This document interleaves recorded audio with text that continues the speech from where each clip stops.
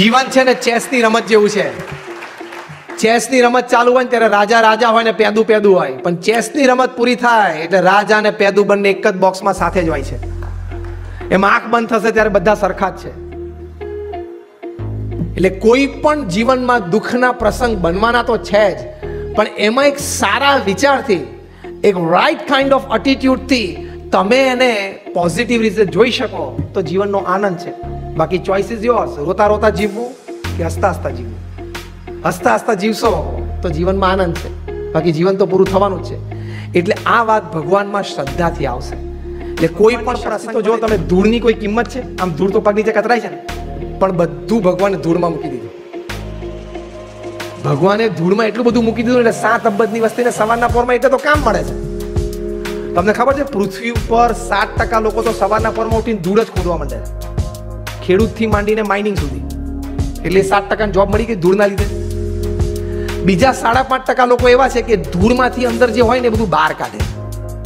કોક કોલસો કાઢે, કોક તેલ કાઢે, કોક પાણી કાઢે. એટલે બીજા 5.5%ને જોબ મળી સવારના પોરમાં. જો 100% જોબ બધી ધૂળ ઉપર જ છે. હું તમને ગણાવું લાઈનમાં, પદ્ધતિમાં. પછી એ બધું બાપડી ગ્રેનાઇટ નીકળે, સ્ટોન નીકળે, માર્બલ નીકળે, વોટેવર. બીજી લગભગ 8% પ્રજા એ ત્યાંથી નીકળ્યું ને એને પ્રોસેસિંગ પ્લાન્ટ સુધી લઈ જવામાં લોજિસ્ટિક્સમાં છે. બીજી લગભગ 6 થી 7% એ ત્યાં પ્રોસેસિંગ પ્લાન્ટ ઉપર એના પ્રોસેસિંગમાં છે. ગ્રેનાઇટ આવ્યો તો કટ કરવો પડે, અને ક્રૂડ આવ્યું તો પાછું એને બોઇલ કરવું પડે, એમાંથી પેટ્રોલ કાઢવાનું, જુદું ડીઝલ કાઢવાનું. બીજી લગભગ 12 થી 14% પ્રજા એ ફાઇનલ ફિનિશ પ્રોડક્ટને માર્કેટ સુધી પહોંચાડવાના કામમાં છે. બીજી લગભગ 10% પ્રજા એ માર્કેટમાં પહોંચ્યા પછી એનો પ્રચાર કરવાના કામમાં છે, માર્કેટિંગ એન્ડ સેલ્સ. અને છેલ્લી જે 5-10% પ્રજા છે એ બેઠા બેઠા એને વાપરે છે. એ 5-10%નું એ કામ છે. એટલે 100% પૃથ્વી ઉપર જોબ કોણ જનરેટ કરે છે? બોલો ફરી વખત, કોણ? ધૂળ. 100% job generation is because of mud, ધૂળથી. તો કહેવાની વાત એ છે કે ભગવાને ધૂળમાં પણ આટલી કિંમત મૂકી છે, તો એનું શ્રેષ્ઠ સર્જન મનુષ્ય છે, એમાં કિંમત નહીં મૂકી હોય? મૂકી જ છે, પણ આપણે બહાર લાવતા નથી. બહાર લાવીએ જીવનના મૂલ્યો છે. ધૂળમાં પણ ભગવાન જો સોનું ઝવેરાત મૂકી શકતા હોય તો તારી બુદ્ધિમાં અને તારા હૃદયમાં ઘણા સારા વિચારો મૂક્યા છે. ખોદ તો કરો થોડુંક, બહાર તો કાઢ, તો જીવન જીવવાની મજા આવશે. કે સવારના પોરમાં ધૂળના ઢગલા ભેગા કરવા છે, શેર બજારના કાગળિયાથી માંડીને બધું એ જ કહેવાય. હા, થોડુંક ખોદ તો મજા આવશે. આ એક વાક્ય પણ લઈને જજો. શું? થોડુંક ખોદ તો મજા આવશે. એટલે ભગવાનમાં શ્રદ્ધા. ગાંધીજી આટલી બધી પ્રવૃત્તિની વચ્ચે બોલ્યા કે in the midst of all the activities that I do, I experience absolute peace in my heart and life. It's just because of my singular faith in God. ભગવાનમાં શ્રદ્ધા છે એટલે મને શાંતિ છે. પ્રમુખ સ્વામી મહારાજના ભયંકર અપમાનો પણ અમે જોયા છે. આટલા સન્માનોની વાત કરીને અજ્ઞાત લોકોએ કોઈ ગેરસમજથી પ્રમુખ સ્વામી મહારાજના અપમાન પણ કર્યા છે, મોઢામોઢ કર્યા છે. એ વખતે પ્રમુખ સ્વામીને સ્થિર અમે જોયા છે. And you always learn from the life of the great. બહુ સ્થિરતાથી અમે એમને જોયા છે. તો એ સ્થિરતા શેના લીધે લઈ? પ્રમુખ સ્વામી મહારાજને પૂછ્યું કે સ્વામી આવું અપમાન તમારું કોઈ મોઢે કર્યું? લંડનમાં સુવર્ણ તુલા થઈ, સભા કાર્યક્રમ પૂરો થયો, ગાડીમાં બેસીને એમના નિવાસ સ્થાને પધારે તે એક વ્યક્તિએ અડધો કલાક ઉભા ઉભા પ્રમુખ સ્વામીનું અપમાન કર્યું. સ્વયંસેવકોને દૂર લઈ ગયા. પ્રમુખ સ્વામી કે ઉભા રહે, એમને જે મનમાં છે બોલી લેવા દો. 1 કલાક પહેલા 45,000 માણસોની વચ્ચે એમની સુવર્ણથી તુલા થયેલી, 1 કલાક પછી એક વ્યક્તિ એનું અડધો કલાક પછી મોઢામાં અપમાન કર્યું. અને અપમાન કરવાનું કારણ એક જ હતું, તમે યુવાનો ભણેલા ગણેલા સાધુ દીક્ષા બનાવો છો તો ભવિષ્યમાં સમાજમાં ડોક્ટરને એન્જિનિયરની ખોટ પડશે. એટલે ક્યાં તારા દીકરા લઈ ગયા છે? અને કદાચ અને ખોટ પડે એમ કે તો પહેલા અત્યારે જેટલા ડોક્ટર્સને એન્જિનિયર્સ છે જોબ તો આપ, તમને ખબર છે 15 થી 17% ડોક્ટર્સને એન્જિનિયર્સ બિચારા એને જોબ જ નથી. તો પહેલા એનું કંઈક કર ને, પછી સમાજને ખૂટશે તમે બધા આવશું પાછા. પહેલા એનું તો કંઈક કર. અણસમજો. પ્રમુખ સ્વામી સ્થિરતાથી ઉભા રહ્યા. પ્રમુખ સ્વામીને પૂછ્યું સ્વામી 1 કલાક પહેલા તમારી સુવર્ણ તુલા થઈ અને 1 કલાક પછી આવી વ્યક્તિ અપમાન કર્યું એક સામાન્ય વ્યક્તિએ. પ્રમુખ સ્વામી બોલ્યા એ પણ ભગવાનની ઈચ્છાથી થયેલું, આ પણ ભગવાનની ઈચ્છાથી થાય છે. શું સ્થિરતા! If somebody pats you on your shoulder and appreciates you, it's God's wish. And somebody slaps on your face and insults you, it's God's wish. તો જીવનમાં બહુ આનંદ રહે. તો પેલું દિવસમાં 10 વખત દિવેલ પીધેલું મોઢું થઈ જાય નહીં, આમ ઢીલો પડી જાય નહીં. એનર્જી અને પાવર એક તમારો મોબાઈલ ચાર્જ રહે એની માટે પણ તમે કેટલા કોન્શિયસ છો? દિવસમાં 10 વખત બેટરી જોવો છો, ઉતરી ગઈ 35% છે, હજી તમારે અડધો કલાક ફોન બેઠો લાવ ચાર્જર લગાડી દો. તો દિવસમાં 10 વખત ચાર્જર લગાડીને તમારો મોબાઈલ ચાર્જ રહે એની માટે પ્રયત્નશીલ અને સભાન અવસ્થામાં છો.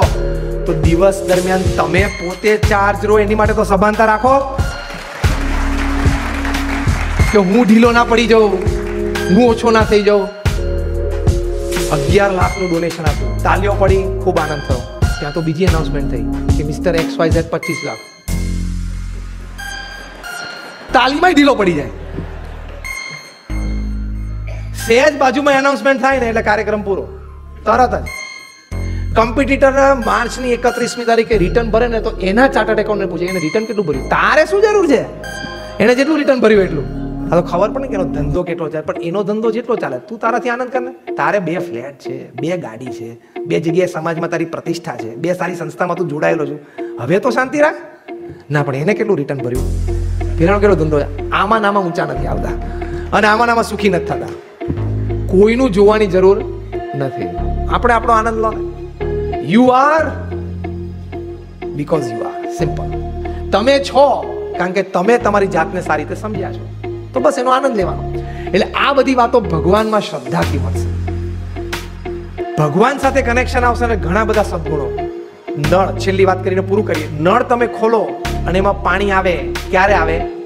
જ્યારે ઓવરહેડ ટેન્ક સાથે એનું કનેક્શન હોય તો. એમ ઓવરહેડ ટેન્કમાં તો ઘણું બધું પાણી છે. ભગવાનમાં તો ઘણા બધા આવા સદગુણો છે. કનેક્શન જોડશો તો તમારામાં પણ એ સદગુણ આવશે. કનેક્શન જોડશો એટલે સદગુણ આવશે જ. એટલે this is life. Leave it well. And life is a mixed bag of chocolate. અમેરિકામાં છે ને એક ચોકલેટ બોક્સીસ આવે અહીંયા શરૂ થયા. એમાં મિક્સ બધી ચોકલેટ હોય. ગળી હોય, ખાટી મીઠી હોય, બધી પ્રકારની હોય. લાંબી હોય, પોડી હોય, નાની હોય, બ્રાઉન હોય, વ્હાઈટ હોય, બધા પ્રકારની ચોકલેટ હોય. એમ life is a mix bag of ડેસ્ટિનીઝ. Package deal છે આ ભગવાનનું. ભગવાને જે 80 વર્ષ આપ્યા છે ને પેકેજ ડીલ છે પર્ક સાથે. એટલે એમાં બધું આવે. ગળી ચોકલેટ આવે, ખાટી મીઠી આવે, કડવું કારેલું આવી જાય. એ બે એન્જોય કરતા શીખી જવાનું. એ બેનો આનંદ લેતા શીખી જવાનું. જેમ તમે કોઈના ઘરે જમવા જાઓ અને ખાલી તમને થાળી ભરીને શ્રીખંડ આપી દે તો તમારું શું થાય? અહીંયા સમજીએ કે થાળી ભરીને શ્રીખંડ ના ખવાય તો જીવનમાં આ પણ સમજો કે એટલું સુખ ભોગવીએ તો પણ આનંદ નથી. શ્રીખંડની જોઈએ બટાટા વડા હોય ને પૂરી હોય ને રસાવાળું શાક જોઈએ. આઈ am talking in a very traditional language. બહુ દેશી દ્રષ્ટાંતથી વાત સમજાવવા માંગુ છું. એમ જીવનમાં થાળીમાં બધું જ જોઈએ. તમારા જીવનમાં કોઈ તકલીફ ના આવી હોય તો ભગવાનને કહેવું કે ભગવાન એકાદ બે તકલીફ ઊભી કરો. મારે મારી જાતને ચેક કરવી છે કે હું કેટલો સ્થિર છું. એવી તો એકવાર પ્રાર્થના કરો. આ તો રોજ ભગવાન પાસે જાય તો કે પેલું છે દીકરીનું જોઈ લેજો, છોકરાને જોબનું જોઈ લેજો, મારી જોબનું જોઈ લેજો, ધંધો સારું ચાલે, ભગવાન આ વખતે ટર્નઓવર દોઢ ગણું થઈ જાય જોઈ લેજો. આખો દિવસ શું માંગ કરે? ભિખારી છો? આખો દિવસ શું માંગ કરે? ભગવાન ઉપર બેઠા બેઠા જોવે. આ બધા માંગનારા ભેગા થયા. કોકને કંઈક વિશેષ વાત હોય તો આપવાની. ખૂબ મોટો જીવનના મૂલ્યોના સત્ય, દયા, અહિંસા, પ્રેમ, નિસ્વાર્થ સેવા, દાન, પુણ્ય ખૂબ મોટા ઢગલા લઈને બેઠા છે. અને આમ ખોબો ભરીને બેઠા છે કે કોક જો માંગે ને તો ઢગલો કરી દઉં. પણ આમ બધા ઉપર જો તો બધા આ જ માંગે છે. દીકરાનું ને દીકરીનું ને જમાઈનું ને પૈસાનું ને ઓફિસનું ને ધંધાનું ને સંબંધનું ને. અને પાછા ભગવાનને પોસ્ટ લાગજો ભગવાન આ બે કામ જો થઈ જાય ને બસ પછી હું તારો. તું કોઈ દાડો થયો નથી. બધે જૂઠું બોલે છે, અહીંયા બોલે છે. એ બે કામ પૂરા થશે ત્યાં સુધીમાં કેટલા ઊભા થશે? બધા તરત બોલી ગયા. કેમ? અનુભવ.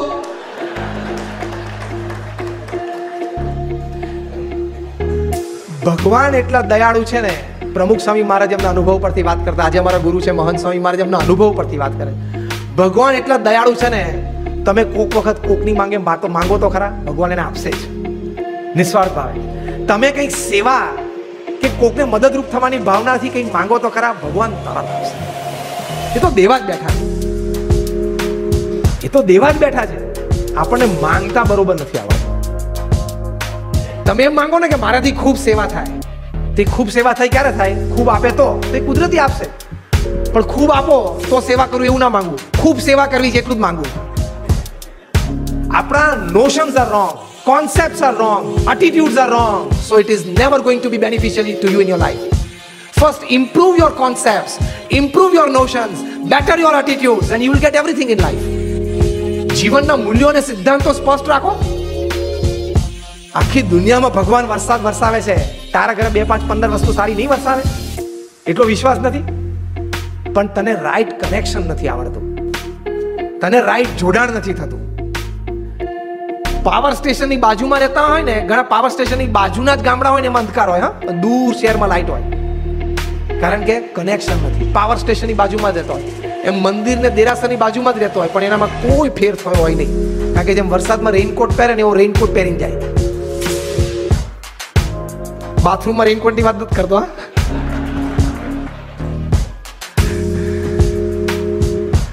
The right type of connection gives you the right energy, gives you the right substance in life, gives you the right values in life, and gives you all happiness in life. Remember the right kind of connection. તો આપણે 5 જીવન મૂલ્યોની વાત કરી, જ્યાં fast ફોરવર્ડના જમાનામાં અને અસ્થિરતા, અનિશ્ચિતતાની વચ્ચે જીવન સ્થિર રહે, ઉર્ધ્વ રહે અને સારી જીવનમાં પ્રાપ્તિ થાય એની માટે ધ ફર્સ્ટ, પૈસા અને સમૃદ્ધિને વધારે પડતો વજન આપવાની જરૂર નથી. Don't give extra power to money which actually it doesn't deserve. બીજી વાત આપણે કરી, જીવનમાં અહમ શૂન્યતા રાખવી. મારા જેવા પૃથ્વી ઉપર કેટલાય આવ્યા અને કેટલાય ગયા, એવું રોજ ક્યારે બોલવાનું છે? અરીસા સામે જોઈને. અત્યારે ઘરે જઈને પહેલો પ્રયોગ કરજો, હા, આજનો પ્રયોગ. અરીસા સામે જોઈને બોલવાનું. હા, અરીસામાં જઈને શું બોલવાનું? સરસ તમે કપડાં પહેરી લો, ડ્રેસઅપ થઈ જાઓ, એનો ના નથી, પણ પછી એકવાર બોલી પણ જવું, તારા જેવા અને મારા જેવા પૃથ્વી ઉપર કેટલાય આવ્યા ને કેટલાય ગયા. એટલે શું પેલો અહમ ઓગળે થોડોક. એટલે બીજી આપણે અહમ શૂન્યતાની વાત કરી. ત્રીજી વાત આપણે શું કરી? જીવનમાં નૈતિકતા અને પ્રામાણિકતા તમારા વ્યવસાયમાં હંમેશા રાખવો. ચોથી વાત એ કરી કે તમારા જીવનમાં સંબંધોમાં પણ નૈતિકતા અને પ્રામાણિકતા ચોક્કસ રાખજો. અને 5મી વાત કરી કે ભગવાનમાં શ્રદ્ધા, અને ભગવાનમાં શ્રદ્ધામાં એક જ વાત સમજવાની, મારા જીવનમાં જે કંઈ પ્રસંગ બન્યા છે, બને છે અને બનશે એ બધા જ ભગવાનની ઈચ્છાથી બને છે. એમણે મારું પ્રારબ્ધ ઘડ્યું છે અને જો એમની ઈચ્છાથી બને છે એવું માનીશ તો મને સ્થિરતા રહેશે, અને એમ માનીશ તો એમાં મારી પ્રગતિ અને સુખ રહેલું છે. બસ આ ભગવાનમાં શ્રદ્ધા કહેવાય. એટલે 2-5 વર્ષ જીવનમાં દુઃખ ના જાય તો પણ એ ભગવાનનો પ્રસાદ છે એમ જ સમજી લેવું, અને જીવનમાં ખૂબ સુખ આવે તો પણ એ ભગવાનનો પ્રસાદ છે. એટલે શું? જીવનમાં આનંદ રહે, જીવનમાં સુખી રહેવાય. આ બહુ જ મોટું મૂલ્ય છે.